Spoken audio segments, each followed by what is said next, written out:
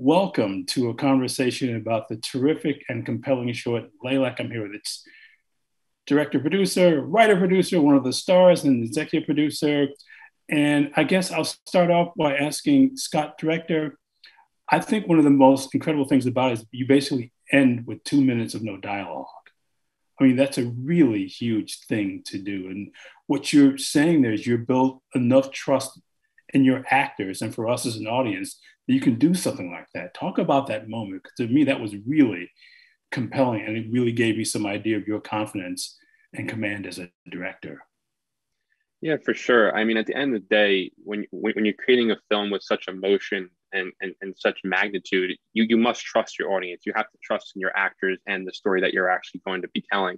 So at the end of the day, what we wanted to do was let our actors just delve in the moment and be themselves. One of the biggest things that I love doing with my actors is letting them not necessarily go off the script, but be who they are. We work so hard in rehearsals and acting and all this other stuff. I say, be you, be who you've become. You know that character better than anybody else. So no reason to speak it. Because when you have the mask, that was a whole new thing now with, COVID, we have these masks, the eyes are now our communicators. Sometimes we can't hear people when we have the mask on. Sometimes we can't see if they're smiling or angry when they're waiting online at a food store or something. So I think one of the biggest things when masks were new to me was that I realized the eyes are the most important communicator we could possibly have. So why not have that be put on film, put that visually, let the audience see what we all been seeing for the last year and a half. So at the end of the day, I think what I wanted to end up doing was let the audience learn more by just watching rather than hearing what needed to be felt. Because at the end of the day, it's all about emotion, not necessarily dialogue. So that's something that I really wanted to accomplish, that I knew that the actors were able to accomplish, and let our audience also be able to enjoy that moment even more. Mustafa, if I can ask you, because I think it's really interesting that this film starts in a cemetery, and it's sort of about this push and pull between characters who can't deal with the present and can't deal with the past. Information is being kept away from rank, and our lead really, by seeing him in that cemetery, we're seeing his connection to his past, and he can't see the future. I want you to talk about that, because it really seems to me about as much as anything about time. Absolutely. I think the story starts in a period in this gravedigger's life where we catch him on his most vulnerable moment in his life.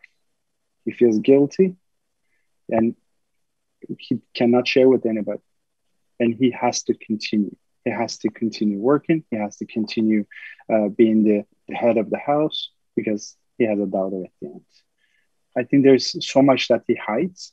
And the movie is pretty much all about that too. His journey of trying to face the reality that he went through, and also to share that, maybe, share his pain with his daughter so that he can actually continue together with her as a family. Smaller, but still, maybe even bigger now because two people left in their life. If I can get you both to talk about this, I think it's interesting. It starts off again in this cemetery, and these guys are wearing green work clothes. So for a moment, we don't know if they're workers or if they're working in some military site. I mean, there's so much going on that it really sort of demands the audience pay a lot of attention. And I want you guys to talk about that construction, because it's almost kind of a mystery. We're wondering, well, what are we watching here? Yeah, I think that's one of the most alluring things about movies is how do you start a movie off to capture an audience in? And I think by showing and not saying anything, just letting the characters feel like a documentary, that was the biggest thing we wanted to do. We wanted the film to feel like a documentary, that we were just following these characters, watching their every move, and just trying to learn from them. Not necessarily what they were saying, but what they were doing, how they were reacting. So to open up in a thing that could have been like a war zone, I think was the biggest, most compelling way to open up the film, because you don't know when, where, why, or how. All you know is that something devastating happened. And when you lift the camera up, you start introducing the characters, you start learning more and more about where we are. I think that's where we start, learning more about who we are actually caring about and who journey we want to be on. And I think that was one of the things that we were discussing for God knows how long. How do we open up this film? How do we start it off right? And the only way we could start it off right is where our lead was sometimes most at home. That's where he made his living. That's how he kept his family alive and fed, by working at this job. But now it's such a dichotomy during this time that he had to experience the emotional and physical toll that was being placed upon him. Steph, I want to get you in there too, because I can't think of any sort of better way to start a short about emotional upheaval during a pandemic than in a place like this, but also not letting us know what's going on. I mean, it could be the past, it could be the future. These guys are in green work clothes. We don't have a whole lot of knowledge, and that, to me, it feels like you're trying to sort of create a metaphor for what we're going through now. I think so, Elvis. I think that, let me add this as well. I think that there's something about everyone's so doing their best to try to move forward right now, and how we will have collective amnesia. We want to go on and go to the movies and do all these normal things. But everyone can't do that. And we actually can't. We've all changed. We've all experienced something. And I think the lens that these filmmakers have taken is to drop us into the center of that every man or every woman, and really just say, hey, these are still the casualties of what we're living with. They're right next to us. They're across the street. They're on the bus. They're your neighbor. Someone is still going through this. We're still actually in the pandemic. We're not out of it. So I think, especially in a short form, it's that little piece that we can give to audiences to remind us about our humanity and who we are right now. We're not giving you a lot to digest in a small amount of time. And I think that those are the things that we need right now to remember. This is where we are right now. We're not done. We're still doing the work. We're still in it together. And especially as much as we have, the applause has died down for the frontline workers, but it's almost saying we need to continue that applause, because they're still there. And still on the front line. And I guess I'm glad you weighed in on this, Coleman, because it also feels to me too, like it's much about this kind of collateral damage of people who are foreign born in this country, who still don't really get to connect in ways that we like to connect with them. It feels like that's a big missing piece in this thing too. Just people who are not born in this country but have traditions, and that we tend to look away from. I agree. I think that's what you want to speak to that, Mustafa? Absolutely. I think that's very, very well said. Most of the times we kind of, don't even notice these people. Are they even existing? We live with them. I mean, they do everything for us. And pretty much all we do is just, very much focused on our life, and not even noticing that so much things are done because of these people. I mean, this is the least we can do for them, trying to, tell their stories and tell them that we share your pain. We understand. We know you exist. We recognize it. Isabel, if I may ask you, because you've been very patient, so if I can ask you, what your first conversation with Scott and Mustafa was about playing this character, and what you thought of her as you were learning about her? Well, when the first time that we came together, it was really, who is this character? Where does she start and where does she end up throughout the film? And to us, the scene with her that stood out the most was actually one that we ended up adding after most of the scenes were done, which is where she finds out that her mom is not okay, where her dad tells her that her mom is unfortunately passed away. Because in that scene, we saw that all the collective emotion from the film that built up in her, which started out with, why doesn't dad take me to the hospital? And at the end is the realization of everything that's falling apart around her. And all that collective emotion, we thought when it came through, was where, in a sense, the character hides her emotion through the film a lot. And in that scene where she finds out, it starts to come through. Yeah, I think so. And that takes us back to where we started, because again, that's the big scene where we learn, or we get this thing played out for us in real time and nobody's talking. I mean, some of these movies, would have us hear there'd be screaming and all this accusation. And we feel the weight of this entire world pass before us in about 2 minutes. And again, taking us through the end of the film, when there's nobody talking, I found myself just sort of, it was like being in a suspense movie, you know, because what's going to break this? And in fact, as you were saying, Coleman, this doesn't get broken. There is no breakthrough. We still have to go through each day, a day at a time. And that to me is why I said, to me, it feels like the movie's about time because nothing's going away anytime soon. And I don't want to harp on this, but since Isabella's brought it up so beautifully, taking us to that moment when nobody's talking, was that always in the script? Or how did that happen? Absolutely. What happened is, just like, you know, Coleman mentioned that it's so packed.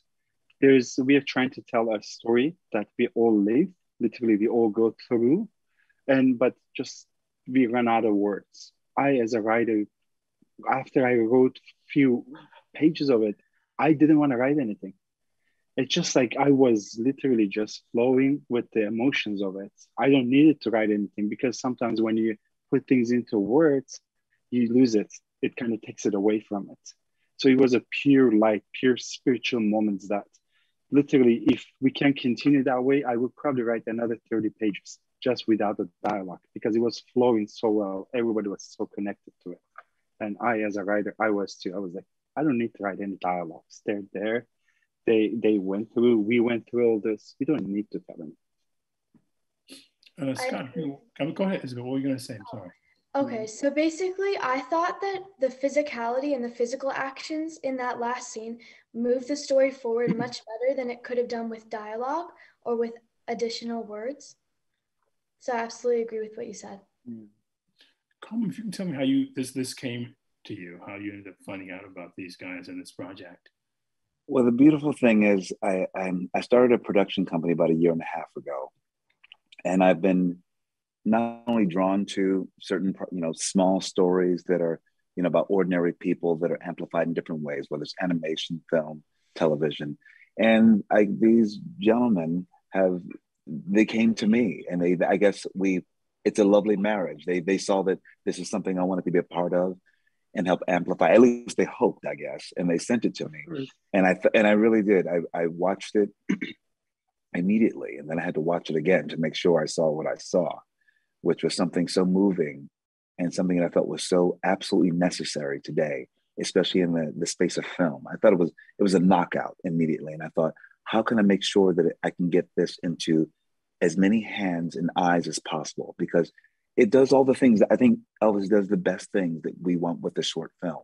That great impact, that great character, story, something that's going to move you to change. Truly, I think, something that's going to open your eyes up to another world, to another way of being, and connect us deeper. And I think maybe that's what I'm looking for. And so I think that's the marriage that we have come on with, and also with Doug as well. Doug, I've known him for a good year now. And so it just makes sense. We're all like, it's all, especially with the short film, it's all hearts and minds together.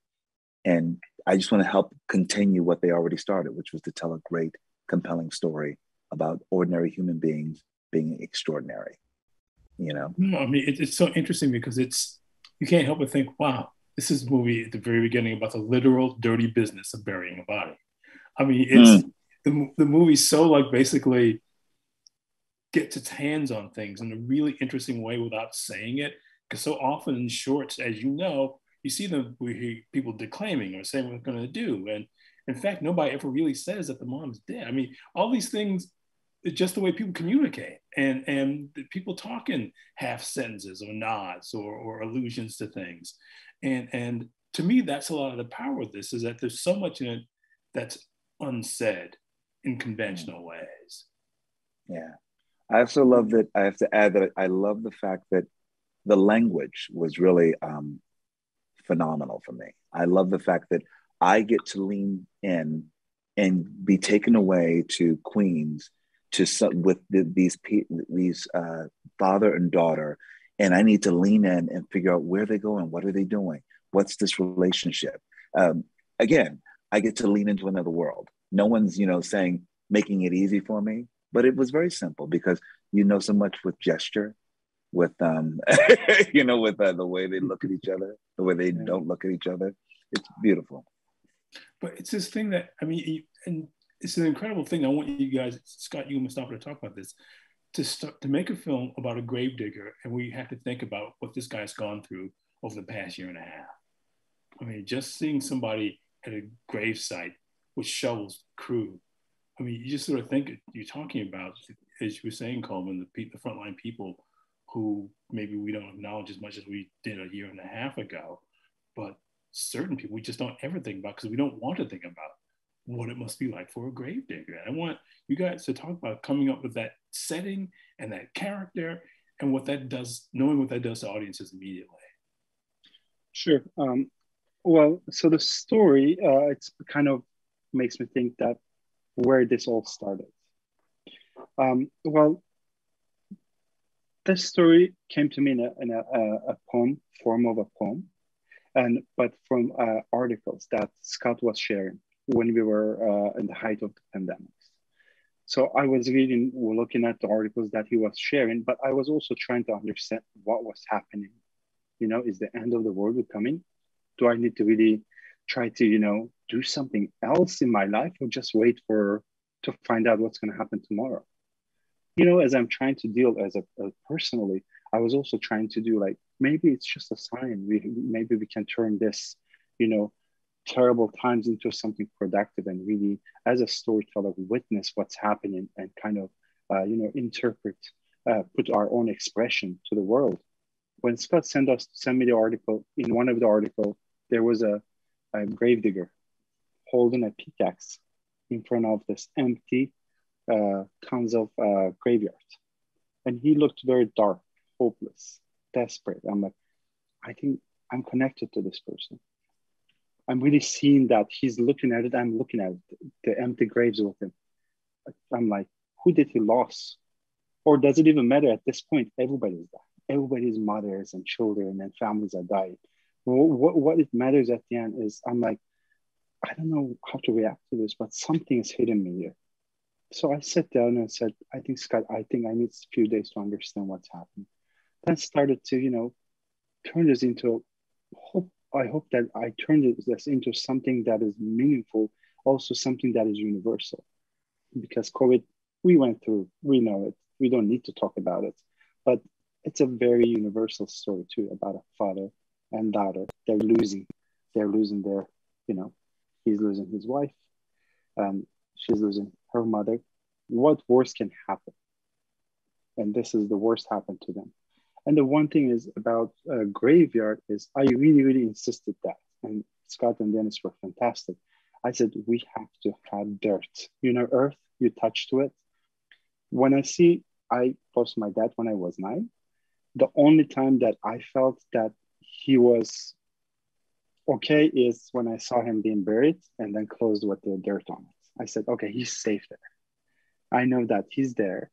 So whenever I can go, he's going to be there. Last time when I saw him, I think it was that we at some point we said, should we make him an employee working for an ice truck, putting the bodies? That kind of, to me, it felt really weird. I said, I would hate myself as a writer, seeing someone pulling bodies and putting into ice truck. I would never want loved one to be into the ice truck. That doesn't feel right. But it's almost like it's okay. There's this is the last station. You put your loved one into the grave, pray to it, send it away. There was something very sad, but also very spiritual and kind of comfortable to it.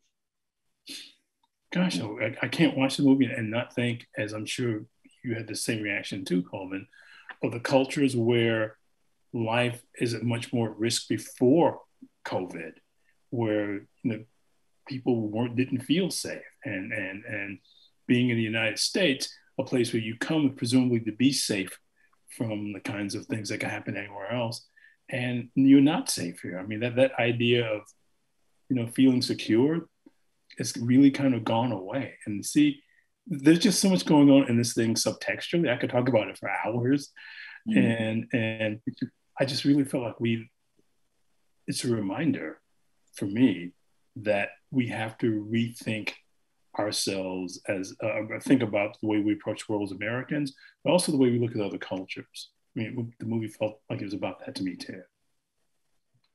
I agree. I No, of agree. course. I mean, just and going off of that, I mean, I've been a New Yorker my whole entire life. I was born and raised here, and when I think about being a New Yorker, it's a melting pot, you know, especially in Queens, and living so close to it. I've seen cultures from all around the world, you know, come here to find acceptance, to find safety, and you know, I have friends from all over the world, and now I have tons of Turkish friends as well, which is such a beautiful thing. You know, filmmaking brings everybody from all around the world together, and that was one of the beautiful things about this film, that I had the opportunity to do that.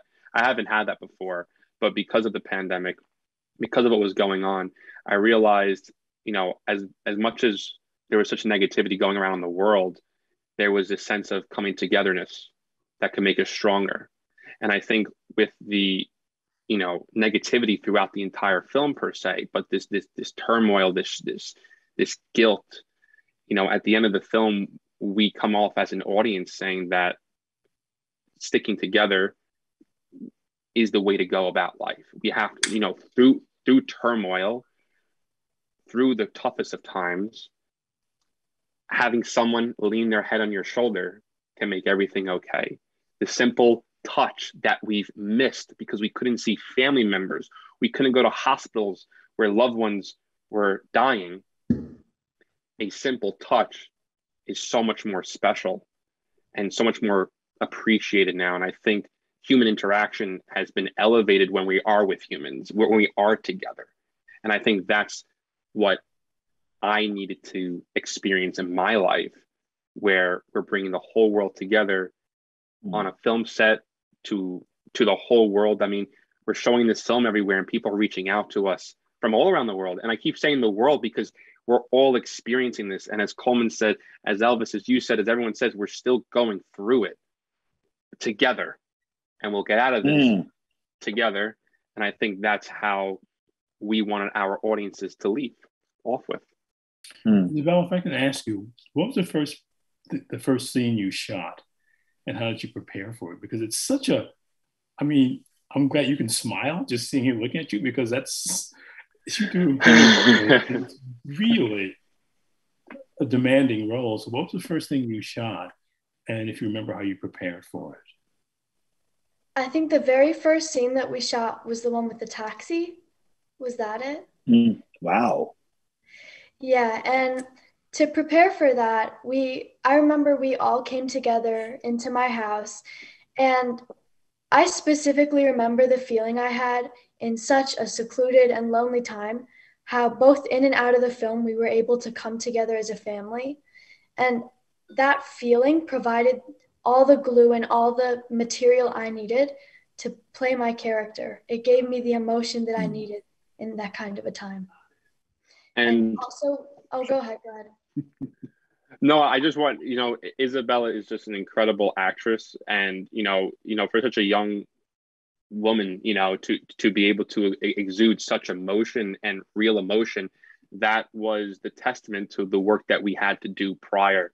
You know, it was, you know, coming together as a family at Isabella's house. Her parents and family were so willing for us to come over and rehearse and talk about that. When we came on set, a lot of the times, because there is no dialogue, we just said be, just be. And sometimes we just nail it in the take and we move on, because it's the most realistic thing that we had to go approach. And it's the most realistic approach is just by being, not worrying about what you have to say or what you should have said or what you should have done, but just living in your own environment. And by throwing, you know, Isabella into the first scene, the taxi scene, where it's all anxious anxiety. It's her first day on set, as it is her first film that she's acted in. What a beautiful opportunity to get that real emotion out of it, to throw in this most intense anxiety in Queen's scene. And, you know, I'm sorry to jump in. I'm just so proud of what you've accomplished here that I just wanted to throw that information out there. Isabella, you're awesome. You really are. Thank you so much. I want to go for it. Go for it, Isabella. Thank you.